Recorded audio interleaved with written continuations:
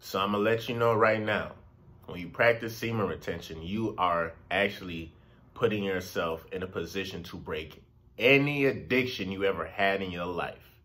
You master semen retention, anything that you think that you couldn't do before, you'll be able to do. You're going to have the ultimate willpower, bro. Stop playing with yourself, man. What it do? It's your boy Moody Starr. I damn sure ain't put my did my intro in the last video because I was just in the zone type shit. So, you know, I gotta do my intro right now before I fucking forget. But what it do is your boy Moody Starr, and I'm back again with another video. If you're new, you already know what to do, man. Become a subscriber, like the video, and join MGT. And also drop $1 on that Cash App if you want to support the team. You feel me? We are growing. I'm merch, all that shit is coming, okay? But this is a channel where I like to highlight current events and talk about my spiritual walk here in this beautiful matrix. So first of all, I got to say a special shout out to anybody that's holding on to your energy, going within, being high vibrational. Here at MGT, that's what we do, dog. We work on ourselves every single day. It don't even matter what's happening on the outside or whatever, nigga. We are working on ourselves every single day. Now, when you are talking about retaining your energy, you are actually powering up to have more willpower to do whatever you want, bro. And it's not even going to be on some whatever you want, on some low vibrational shit where you just manipulating people, or, you know, you got this newfound power, so now you're going to go ahead and try to abuse it. Like, nah, you are actually thinking with more wisdom, more knowledge, more understanding. And with that being said, that literally is giving you the confidence to break any addiction that you ever had, bro. Bro, you know what I'm saying? Bro, you know what I'm saying? I'm glitching right now. I'm sorry, but no, for real though, you will literally have the ultimate confidence to be like, you know what? I think I could put down this cigarette, or I think I could put down a drink, or I think I could really obviously not watch no more porn. You feel me? And see, here's the thing about it, dog. First of all, we got to be honest with ourselves. You feel me? We have to understand, like, okay, what is our issue? What is our problem? And I feel like when you retain your energy, you have more. You hear more from your spirit, more from your soul. That shit's not tainted. So you're not constantly doing lower vibrational shit with other people, or just, you know what I'm saying, by yourself. The less you do all that extra shit, bro, the more you start to see what reality truly is, especially for you. Because a reality for somebody else may not be your reality. So you have to understand, like, okay, if you really want to level up in life, there's a lot of things that we know that we do as vices that we have to sacrifice. We're going to have to cut that. We're going to have to shed it eventually. And, bro, I'm telling you, dog, since I started my journey, I knew for a fact I wanted to quit smoking weed. I knew I wanted to, there was other things I wanted to do, just random stuff, you feel me? Or even, like, periodically drinking type shit. The science behind drinking, that shit's deep, you feel me? They don't want to teach you about this shit, but whether y'all know it or not, these substances that we use, whether it's cigarettes, marijuana, whether it's alcohol, all this shit got spirits in it, bro. You feel me? And I told you, even if you're not, you don't actively have to be thinking about, like, oh shit, I want to summon a spirit. Like, nah, nigga, like these, when you look at these substances, or even when you, same shit with food too, nigga, like, or meats, nigga, they got spirits, my nigga, like, it's just crazy. So what happens is we are attaching ourselves to these things spiritually. You feel me? And now it's like, oh, we need to have it. You feel me? Oh, I got to have my this at this point in time, or I got to do this or do that. But what you fail to understand is that when you are retaining your energy, you are actually upgrading your DNA. Your DNA is not going to be the same no more. It's going to come to a point where the longer you hold on to your life force energy, and the longer you are retaining your seed and meditating and drinking a whole lot of water, you are you are literally changing yourself. You are literally changing the face of your DNA. Your DNA is gonna get bougie, in other words, like all this shit. You're gonna see, like, oh, this has been some bullshit. Retaining has helped me quit smoking weed. And I'm not trying to demonize a lot of these things, but I'm telling you, a lot of these things that we use, bro, is not in our best interest. You gotta think, shit. Me, I don't mind. Like, if I can see who is growing the plant, if I can see the soil, if I can see the cultivation, that's totally different, because at least you see what type of spirit, what type of energy is going into it. All of these new strands of weed. And again, like, I know a lot of niggas, they be hating me for this shit, dog, because it's like, you know what I'm saying? Like, what you mean? Weed is good, da, da, da. It helps with my creativity, and it helps me deal with people's bullshit, because people get on my nerves and I want to slap the fuck out of people sometimes. So I need to smoke my weed, nigga. What the fuck? I need to chill. Yo, I get that, nigga. I was smoking for like almost 10 years, bro. But I knew at some point in my life, if I wanted to level up, if I wanted to make it to another realm of reality where I'm smoking better weed, nigga, you know what I'm saying? Or whatever the case may be, I'm living better. I have to sacrifice that shit, bro.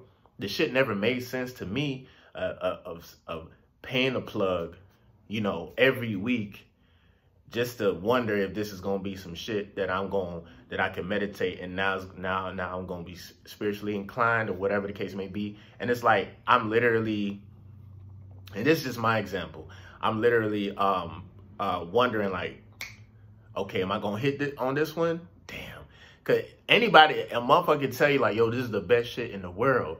Motherfucker gonna tell you that. Motherfucker gotta sell some shit, you feel me? They gotta get this shit off. So of course they're gonna tell you the best thing possible. You know what I'm saying? And that's just in that aspect. But I know I got fed up. I got tired.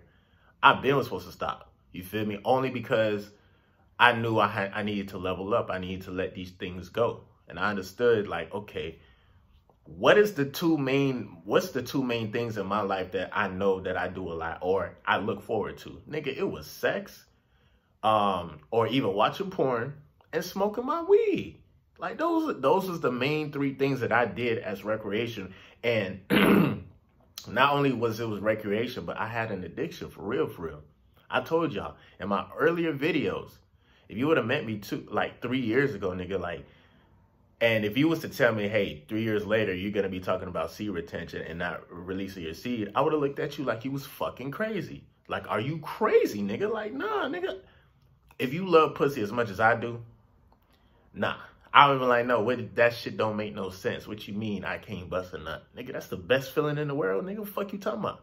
So I had to realize, like, even as I was doing that, even though I was like releasing, oh, I'm fucking this bitch, fucking that bitch, my energy wasn't even reciprocated. I just kept on, I was getting drained.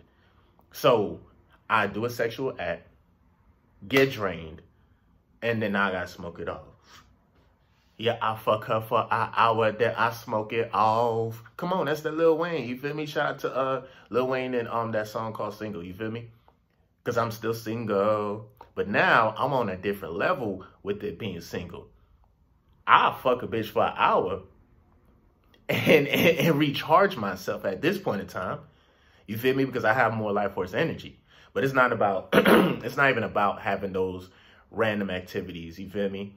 You do what you do on your own time. You feel me? But what I'm basically saying is the most powerful thing that humans can do right now, outside of starting war and shit, is having sex, reproducing.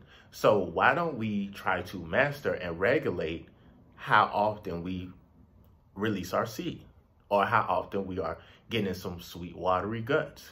You know, if you regulate this shit, you yourself, as far as your spirit, your soul, regulate it, you know, you will literally start to advance in life.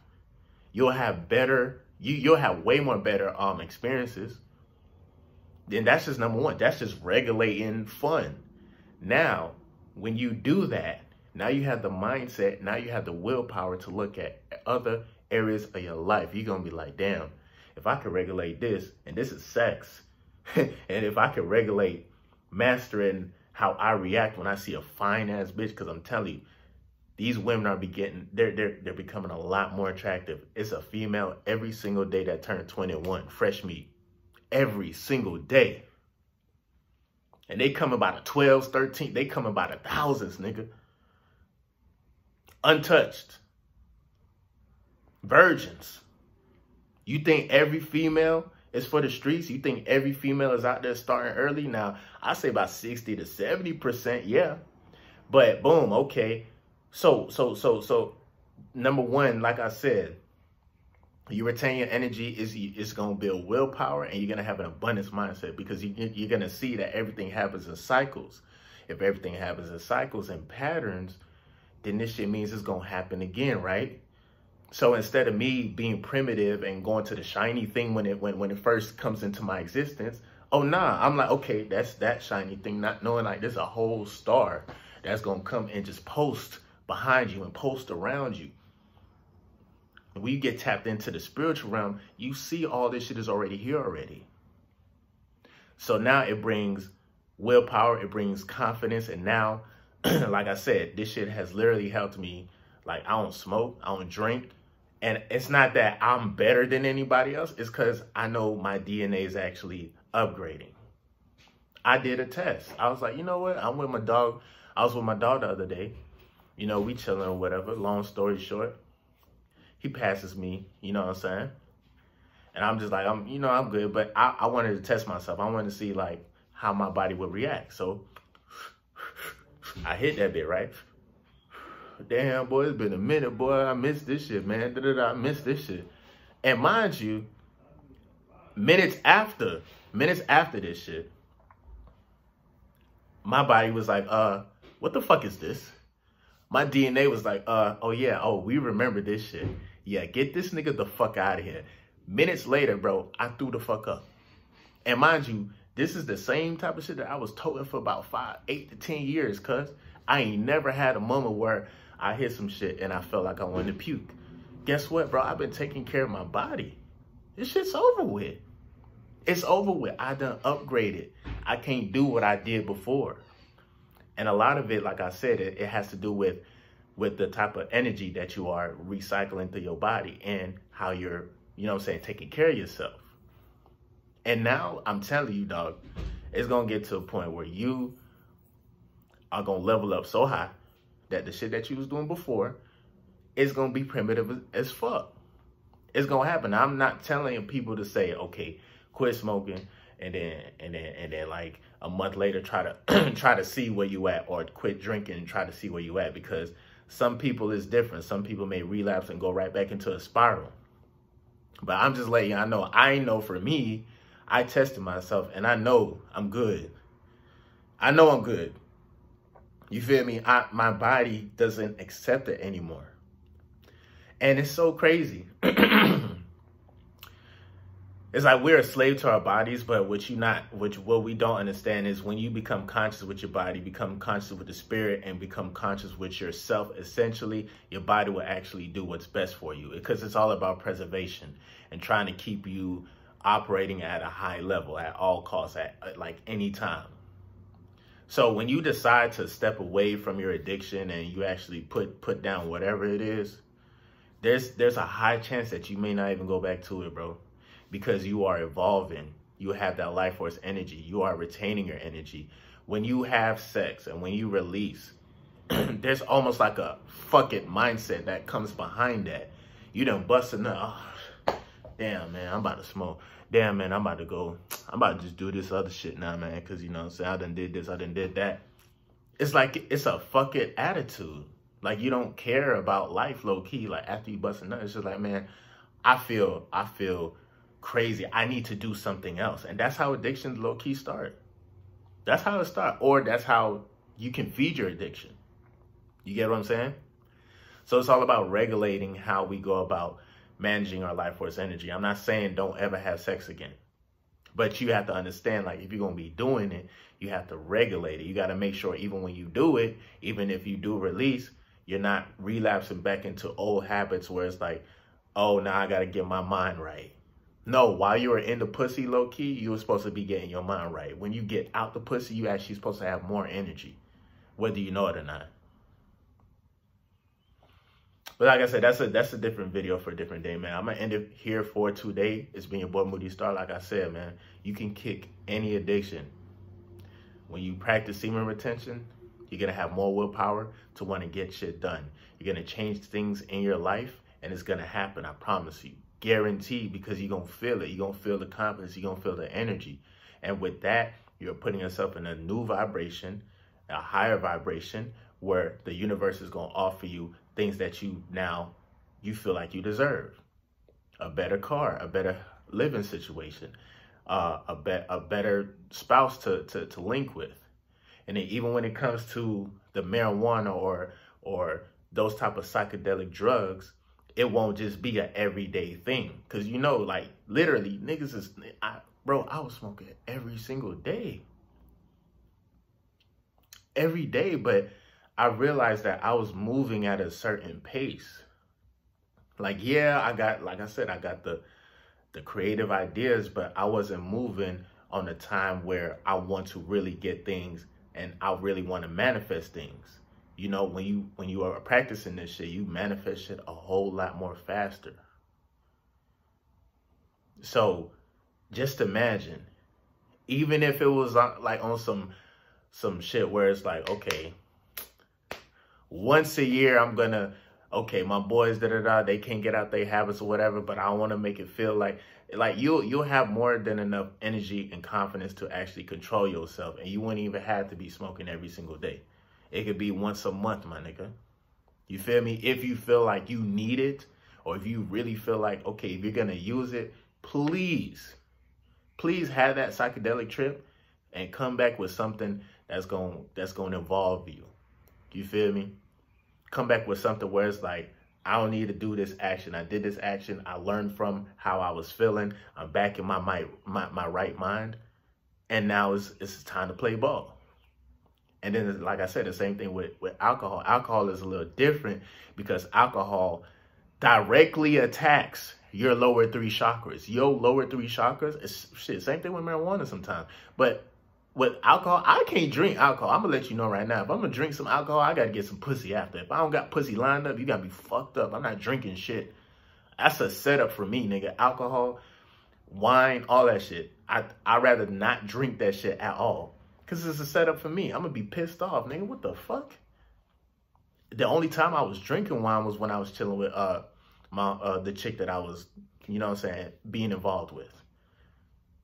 I'm not going to drink unless I know I got something lined up. And it's not going to be no damn hard liquor either. You feel me? And I don't know, like, maybe I shouldn't have said that, but that's just for me.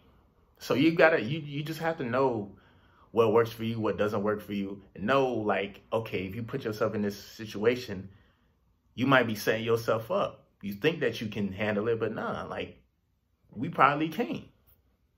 Until we get to a point where we're spiritually mature, and we get to a point where it's like, okay, we can do this. I can do this. I done put time and work into kicking all my addictions or kicking most of my vices. Yeah. You know what I'm saying? You can live, you can have fun. Just got to be regulated fun. But other than that, like I said, it's been your boy Moody Starr. Make sure you like, share, comment down below. If this information was valuable to you, drop $1 on the Cash App. Support the team. We are growing. I'm about to drop some merch pretty soon. And like I said, bro, you practice semen retention, you could literally kick any addiction. Peace.